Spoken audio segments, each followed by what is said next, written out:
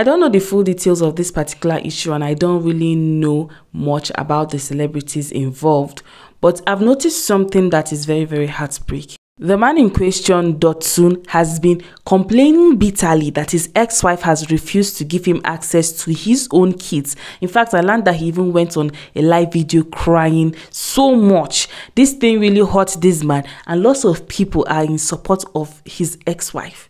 Is there something I'm missing? Is it because this is a man?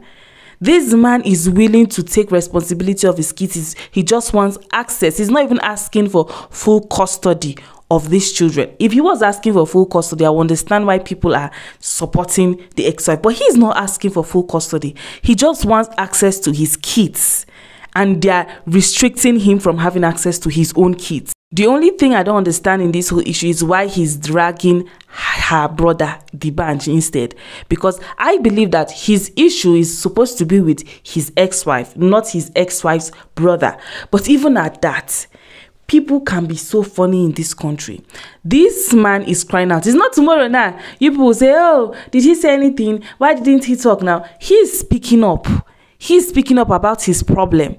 As far as I'm concerned, if a man is willing to take responsibility, if a man wants to be close to his kids, as long as that man is not into criminal activities, he's not a rapist, he's not one of these things that are so illegal, I don't see any reason why you shouldn't give that man access to his kids. Kids deserve their fathers in their life, whether we like it or not.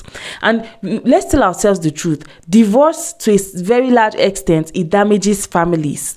And this usually damages families because most of these people involved in divorce, they don't want to work hand in hand, especially in Nigeria. I notice whenever two people divorce in this country, they no longer want to work hand in hand. There will always be somebody that will be against the man having the kids, or the man wouldn't want the woman to have the kids. They always separate like enemies, forgetting that these children are going to be affected in this chaos. Those children might end up growing to resent both parents, because why? Whether you like it or not, that child will feel like there's something he missed out that you refused that child from getting. Allow the child to have access to the parents, so that if you feel like the father is bad, okay, let the child use his or her hand and see. Let the children use their eyes to witness whether their father is a good person or not, as long as that man is not a predator or is not going to be harmful or violent with his kids. And even when you give him access to his kids, you monitor him if you are still having your suspicions. I don't support this kind of attitude, whether it be a man or a woman. I don't support it at all. I don't know why lots of divorced people in Nigeria refuse to co-parent in peace. Please allow your spouse to have access to his or her children for the sake of your kids. This is not something that you should be selfish about. You should actually consider your children in situations like this. And this is just the truth of the matter. Whether you hate your spouse or not, as long as your spouse is not a very, very evil person, please let your spouse have access to that child once they are responsible.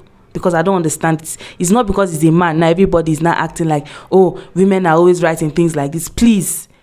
The fact that he's a man does not mean he doesn't deserve to be with his kids.